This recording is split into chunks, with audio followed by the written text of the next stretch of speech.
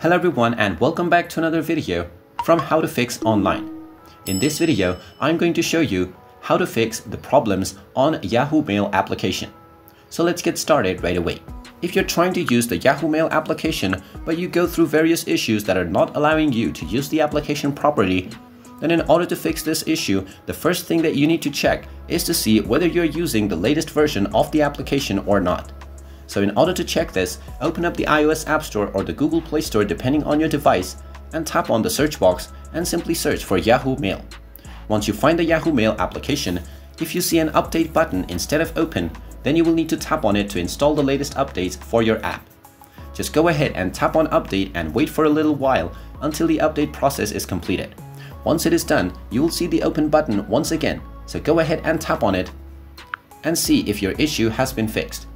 If it still doesn't work, then long press on the Yahoo Mail application and tap on the info button at the top right corner.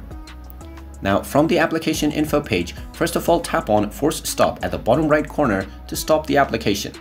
Once the application is stopped, scroll down and tap on storage, and now from the storage menu tap on clear cache first at the bottom right corner, and if it still doesn't work, you can tap on clear data and the delete button to delete all of the user data for the Yahoo Mail application.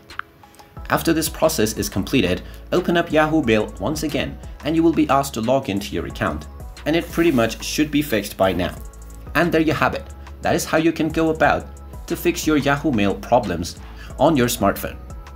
If you find this video helpful, make sure you hit that like button and subscribe to our channel if you haven't done so already. Also ring that notification bell to never miss another update from us. Thank you for watching and I will see you again in the next video.